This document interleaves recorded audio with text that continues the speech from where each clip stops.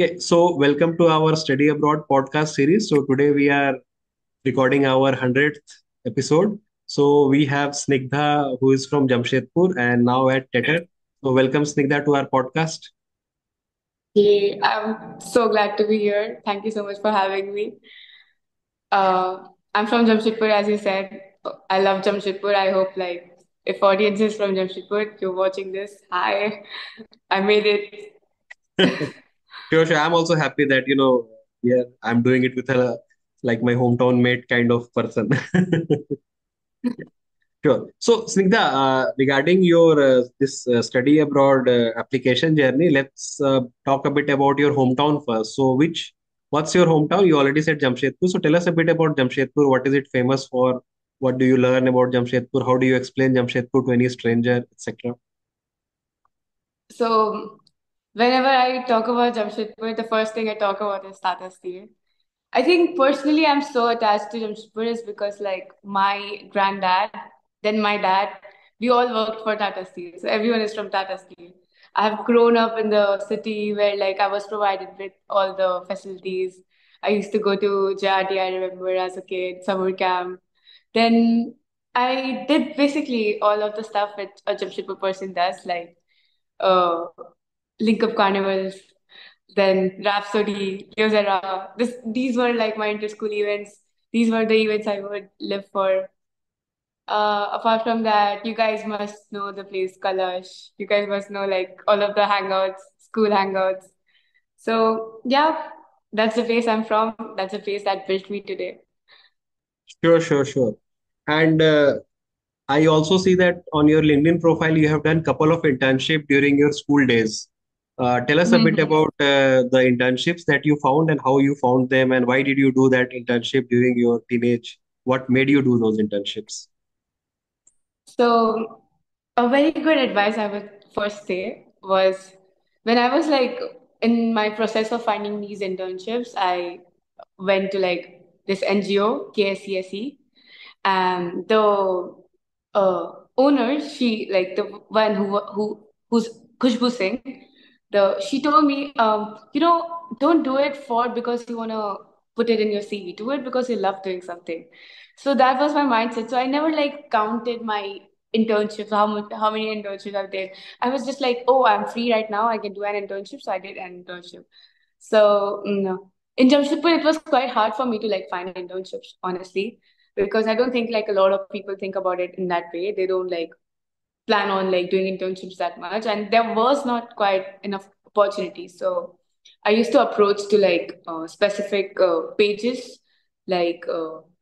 You must know People for Change in Jamshedpur. I've worked for them. I have worked for Jharkhand LGBTQA. I've handled their social media. I was interested in social media for a very long time. So there's a lot of social media in my resume. Right now, I'm working for TETR as a social media intern. So yeah, pretty much it. Sure, sure. So, when was the very first internship that happened in your life? Like, what age, which class you thought that okay, this is the time I should do something, roughly? I think it was after my 10th standard boards.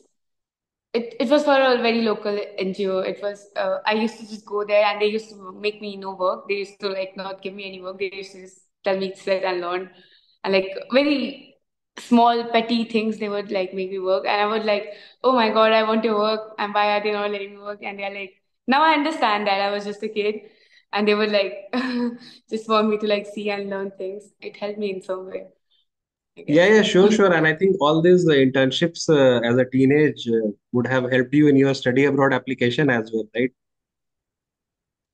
Yeah. So at first I was doing it for the applications only, but then I realized, when you actually go do these internships, talk to these people, you would start loving the process of it.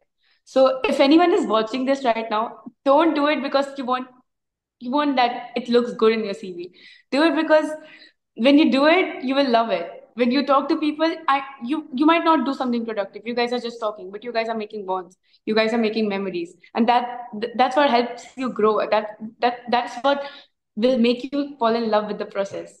And it's all about that. If you don't love what you're doing, then don't do it. Sure, sure, So sure.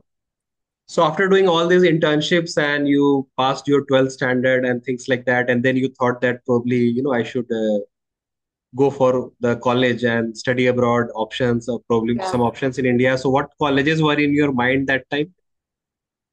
Oh, I applied to the 20 colleges in the Common App. Then, okay, so there's this one thing which my parents told me that if you get scholarship, then only we are allowing you to go out. So, I always wanted to go abroad. Like you already can see that in my CV. So I also like, by the way, I also was a part of T2C program, like Dexterity to College, which also helped, like, which was a career development program. It also helped me in some way. So I'm gonna mention them. So yeah, my parents always told me to like look for scholarships. So my major goal was if I get into college, I need to look for a scholarship. I also did my UCAS, so I got into UCL. I also got into Queen Mary Kings, but I couldn't go there because I couldn't afford it. So yeah, my major like purpose was to like look for scholarship first. So So when you applied to so many colleges and you got so many admits, how did you pin down to TETR?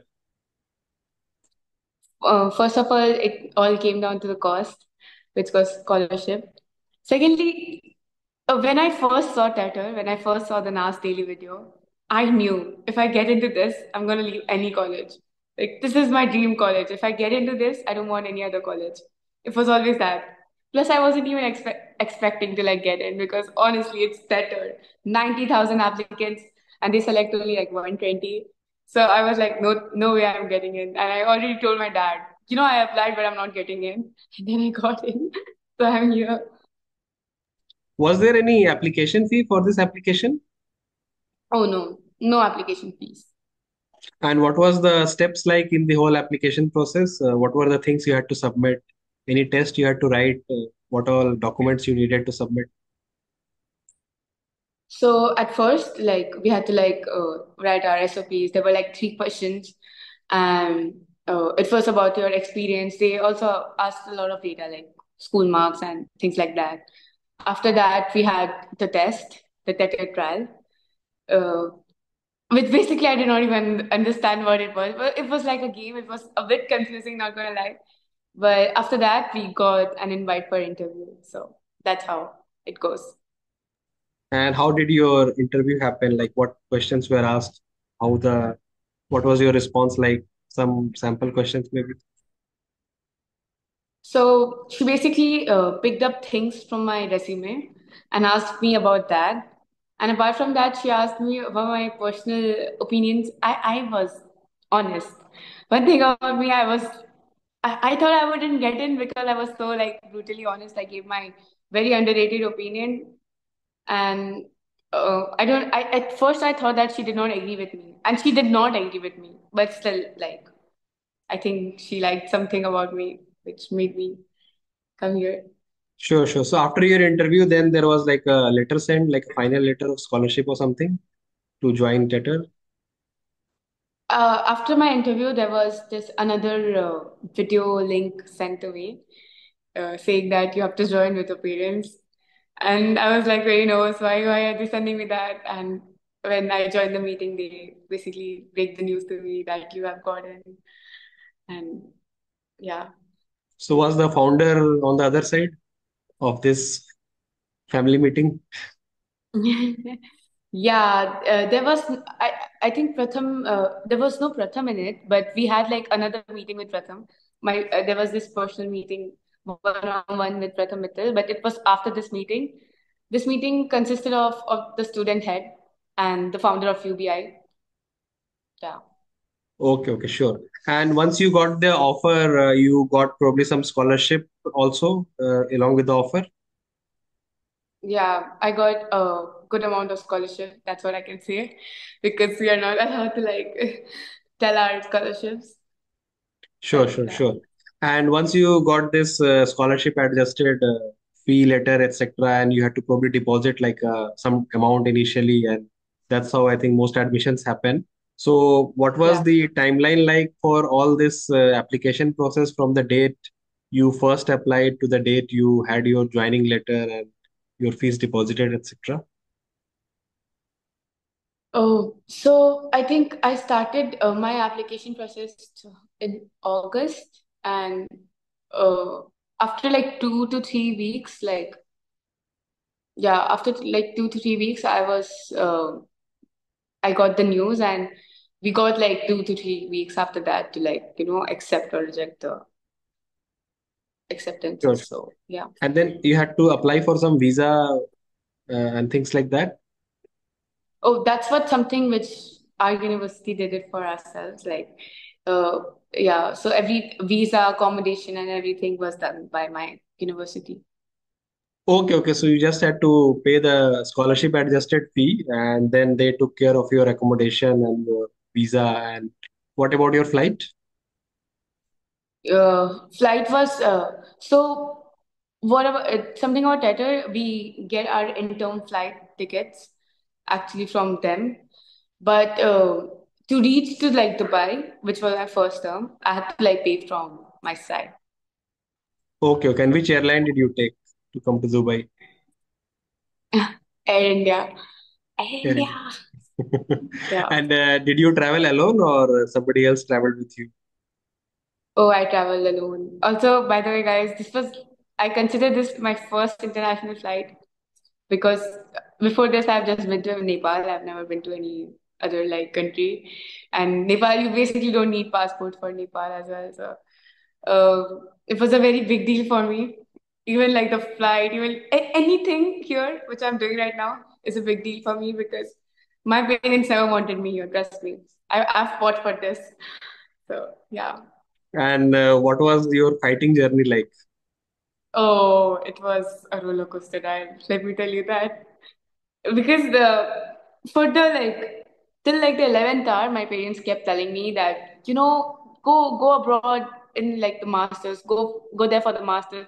Even like my no, there was this best friend, like my neighbor.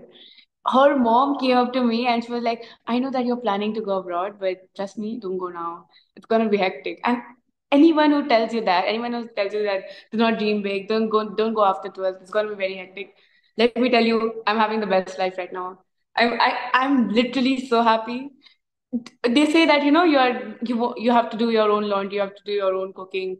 You might not be able to manage it. I am managing it so well. It takes me 15 minutes to cook. So anyone who tells you that, don't listen to them. Don't give up on your dreams. Sure, sure, sure. I think see everyone is has their own biases and their way of Yeah. explaining things. So it's not that they don't want your progress. It's more like everyone is a bit scared also that how will this Yeah, person they're just scared. manage all Yeah. this. Yeah. So it's I think nothing on uh, the evil side as such. Yeah, the reason why I also made it because I was so rebellious. I would like not listen to anyone who would like say, and you have to be a bit of rebellious. Like there might be a lot of people who are like worried about you, and that's good. They also love you. No disrespect to them. But for something which you know that you want to do, you have to have the fighting spirit for it. So Correct, yeah. correct. It's also this convincing skill. And I think at TETR, probably you are going to do this convincing a lot because building businesses every semester, will Yeah. require a lot of convincing here and A there. lot of people skill.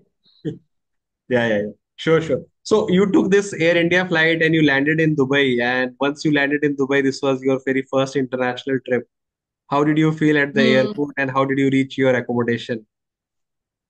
Oh, actually, it wasn't hitting me that I'm finally here. Like, first time I come to like Dubai airport, I see all Habibis and I see all the Arab women, and they are dressed so well. Like, it's not like India. It's a bit different. So, all these like chamak dhamak we say, it was so much for me, and I just was like happy to my core. After a very long time, because you give your board exams, you have that depressing episode. Before that, there's freeze. Before that, there's third term exams, and it was so hectic. And the minute I landed in the airport, I know this is all worth it because everything which happened to me in my school, everything which I had to like struggle for, is all like solved right now. I get my reward. So it was that happiness with me. So Did you maybe made any mistake in this overexcitement, like leave your luggage, this that misplaced or something, or nothing like that happened? No, no, nothing like because you're alone, right? So you always have that feeling. You're just extra conscious. Sure, sure. So were your parents a bit scared when you were traveling alone to Dubai, or they were okay at that time? Uh, Actually, before that, like before me coming to Dubai, I was a presiding officer in for IMAN. IMAN is like India's international movement to United Nations. It's basically MUNs. So for that, like I have attended like more than 10 to 15 conferences in like India around different cities. So my parents always have to leave me for that. So I always had to convince them to like let me travel alone for it. So I've traveled in alone, like in like trains and like a lot of unsafe places. So they just had to believe that yeah, Dubai is the safest country in the world. So what's gonna happen? So they were very chill about it. Sure, sure. So because of your past experiences of travel and all this activities, this that they had enough confidence that this is like an easy cake for you to travel This to is the Dubai. least thing she's she's gonna be afraid of or something like that. And you took the flight from Kolkata. Yeah. Okay. And how long was your flight? Did you keep a track or something? Mm, I think 3 hours, I guess. I Okay, don't okay, sure. remember. And once you Yeah. landed in Dubai and you went to your accommodation, you had other people also at the accommodation, or you were like one of the first few or last few? Or was the Oh, so I was like, I didn't take the flight to Kolkata to Dubai directly. I went to Kolkata to Delhi, and then because I went to Delhi and there was my friend already, tattoo student, the other tattoo student, so I went with him to Dubai. So it was quite chill. So yeah, Oh, okay, okay. So you had like one more person that accompanied you from Delhi, right? That was yeah. good thing. Okay, okay. And once you came to the Dubai, so you came directly to your accommodation, or you had to stay somewhere else for some days and then you moved No, up? no, I came directly to the accommodation, and also like I came on the second day. So it was fun. There were already tattoo students all around, and we already knew them because we had a thing called zero term, where we had like a lot of master classes, a lot of activities, a lot of events, and a lot of competitions as well. So we already knew each other. Like all the tattoo tribe was already like familiar. Okay, okay. And these were all happening mostly online, is it? Yeah, it was all online. But if you win something, you get like tattoo goodies dropped to your home. So that happened with me. Yeah, yeah, Yeah. sure, sure, sure. That's good. That's good. And once you came to your accommodation, the cooking, cleaning, laundry, etc., are you doing all of it? Is there any like a plan or partially, fully? Oh, What's the breakup like? so I take one meal plan a day, which is my dinner. For I think I don't take lunch because I'm here all the time. So yeah, and breakfast I don't eat. Trust me, guys. I should start eating my breakfast. I just don't eat breakfast, which is so unhealthy. Don't do this, guys. It's that, do waqt ki roti story. You eat two times, right? Sure. Yeah. Yeah. Sure, sure, sure. And this, apart from this cooking, cleaning, and laundry, etc., what about the part-time job or internship that you can do now?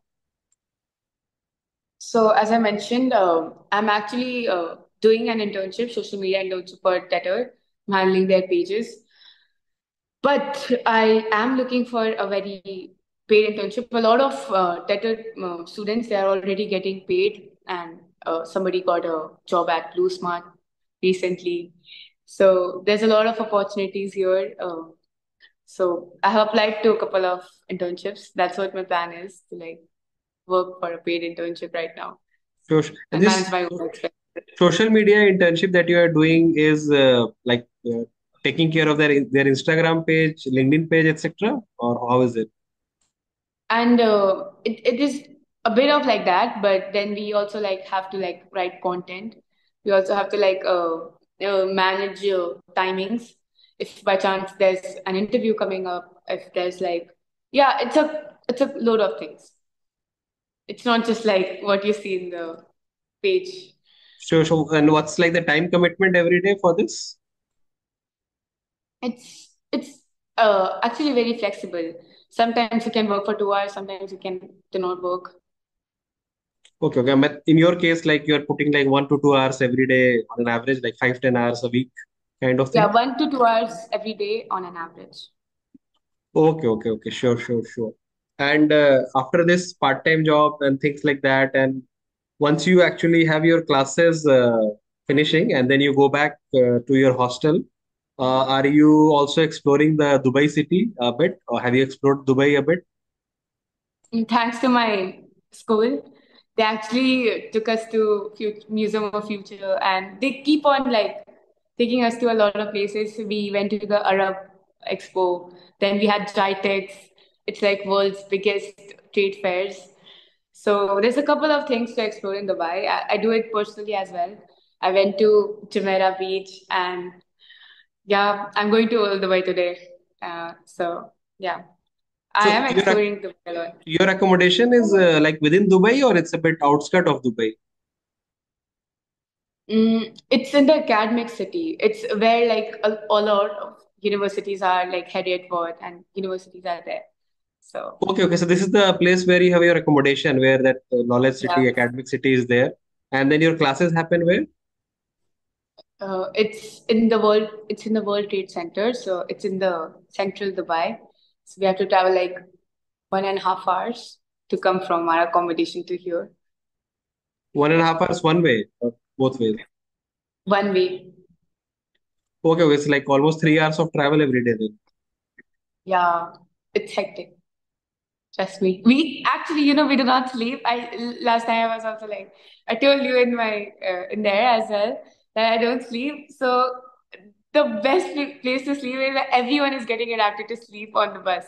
So we sleep while we are here. So that's what we are trying to, do. We just like complete our sleep in there. So Okay, okay. Sure, sure, sure. So you are managing all your sleep time in the bus time so that you can be awake at the rest of the times to yeah, finish all the work, etc. Okay. yeah. So in TETR, I think the concept goes like every semester you are building a business. So this semester also you are building a Mhm. business. So what's your business like? Could you throw some light on your business? Oh, I would love to. This is where I would start talking. So my business was so in dropshipping, we are supposed to like pick very impulsive buys, something like a person would buy very instantly. But what my business is, it's a bit of niche market. I'm targeting Indian expats in like different countries for festive products. So we are selling like right now Diwali is coming, so we are selling Diwali products. After that, we are also targeting Halloween customers. We're targeting like things which are like very hard to find in foreign countries for Indians. So that's what my business is all about. And then how will you get all this? So somebody will courier it from India or they will courier it directly to the customer's place. Oh, so it's not exactly like not all of the wholesalers are from India. Actually, it's from China. Okay, okay. So instead of going from China to India, it's coming directly to, let's say, Dubai and neighborhood. Yeah, it's basically the US market we are targeting right now. Oh, you're targeting US market, only US market, no other country. We are starting from the US market. After that, we might like expand the market. Okay, okay. So for the audience sake, could you explain drop shipping to everyone? What is a drop shipping in a very layman explanation? So, selling is basically like connecting the wholesaler to a buyer. And it also includes, it is not just like, selling a product, it also includes your branding, what you do to a product, how you present the product to the to the market. So, yeah, there's a lot of things that involves. So, that's what we are learning. Sure, sure. And like, are you launching a website or something so that people can buy, or are you just putting it on some marketplace or both? Oh, we have already launched our website. We have already got our Emirates ID. The business is legal, and we have even made sales. So yeah, it's already going. What's your website name? Maybe some of the audience might want to check out. It's called the Desi Dhamaka. .com. Yeah. Okay, okay, sure, sure. I'll put this website link in the description then. Great, Yeah, great. if you could like search in the Instagram, it shows like Desi Dhamaka shop. It will show the page will pop So up. you made a Instagram page, you made a website, and you made a any other social media page like LinkedIn page or something? TikTok, we made TikTok, TikTok, Facebook. Yeah, all the social media pretty much. Okay, okay, sure, sure. TikTok is And not then, banned here, guys. yeah, yeah, yeah. TikTok you can sell elsewhere, right? Yeah. Yeah, yeah, yeah. But you might have forgotten how to use TikTok because it's banned in India. Oh, trust me, I have to like restart like everything again. Hectic. I'm And also the like, by the way, guys, I'm also doing marketing for my drop shipping team. So here also I'm doing marketing. I think I'm built for this. The other day I was like in call with my parents and I was telling them, see, I'm just doing social media. I just get to do social media. You have like made me for social media at this point. I don't get to do anything else. sure, sure. You are applying to internships, and then you are also doing this social media marketing for TETR, and then social media marketing for your drop shipping. So, will you be able to manage all this? Do you have enough time? And then maybe you have some classes, this, that also, right? Yeah. So I think it's very manageable. It's not that hard because like they let us do whatever we want. If sometime if by chance I'm not able to manage, if I'm having like difficulties, they would understand and they would like let go of some of our workload. So that's very manageable. If only we give them that we are actually working, we are not like wasting time, then they are okay with it and they like customize our schedule. So it's okay. It's fine. Okay, Snigdha. So, next question that I have is what are your future goals from now? So this is what one thing I said in my interview as well, that I do not like have a certain future goal for myself. But one thing I want to do for a short term goal is what I said, internships. And I do like look forward in building a very successful business. That's one of my goals. I want to fix my sleep schedule for right now, and I want to eat my breakfast. And apart from that, yeah, the only goal is to like earn money, generate income right now. So, my last question to you is what advice would you give to younger yourself? And people who are study abroad aspirants, people from Jamshedpur in general, like what specific Hmm. advice would you like to give from your point of view, some mistakes that you made that they shouldn't? I think one thing which I would like really give out is like start early. If you do not start early, if you do not plan early, it's gonna be hectic. You cannot, at the end of like the 12th standard, you cannot be like, oh, I want to study abroad.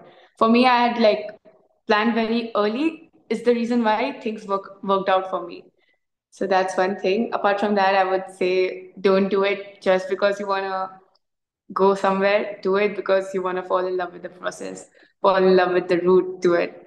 So yeah. Sure, sure. Any recommendation on LinkedIn usage for teenagers?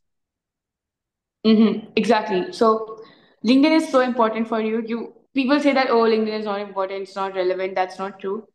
I think if you want to attract the amount of like the target people you want to work with, you should do LinkedIn.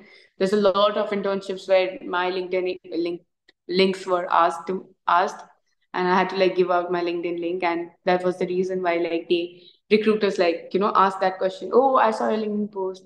Tell me about this thing. So it's like very important. Maintain your LinkedIn, go out, experience, and then post it in LinkedIn. That will help you. It will come back to you. So, yeah. Sure, sure, sure. Thank you very much, Snigdha, for all your insights and experiences and the tips for our juniors. And we hope a lot of people have learned a lot of things from this podcast. So thank you very much. Thank you so much. Thank you so much for having me. All the Jamshedpur people, all the best. I want to see you guys be successful. Sure, sure. Take care, Snigdha. Bye. Bye.